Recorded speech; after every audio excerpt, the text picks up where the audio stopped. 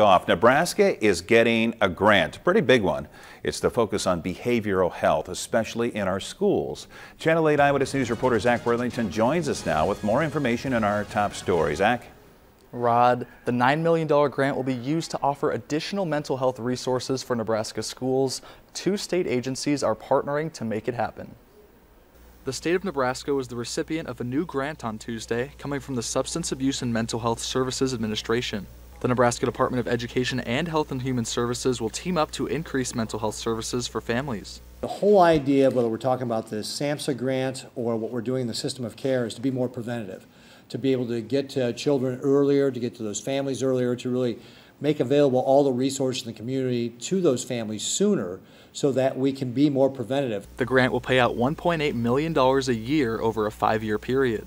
3 locations in the state, Chadron, Hastings, and South Sioux City, were identified as the hosts of these additional services.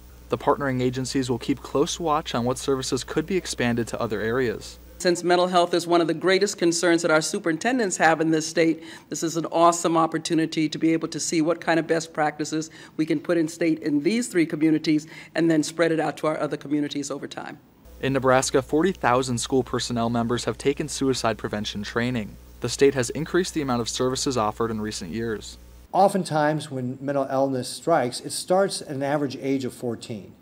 And so a lot of times it's our schools who are the first to be involved with this and helping our families deal with it. Another new resource that has been implemented recently, the Nebraska Family Helpline, is free and available to anyone in need. The number to call is 1-888-866-8660. Governor Ricketts says the grant will last for 5 years, and after that time, the state will look to apply some of the more successful parts to other areas of the state. All right, sounds good. At least they're getting a start on this. Zach from the newsroom.